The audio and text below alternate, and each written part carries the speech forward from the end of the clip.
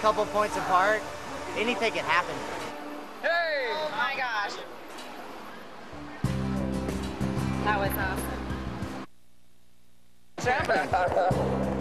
I've been a nervous wreck the last few races because the points and the pressure and the Celsius and those guys have literally roped off their pit area and not let anybody over there. And it's okay, I can't do that. I gotta stay busy either signing or talking to people. Worshams, it's legendary. I can't believe you haven't gone with us.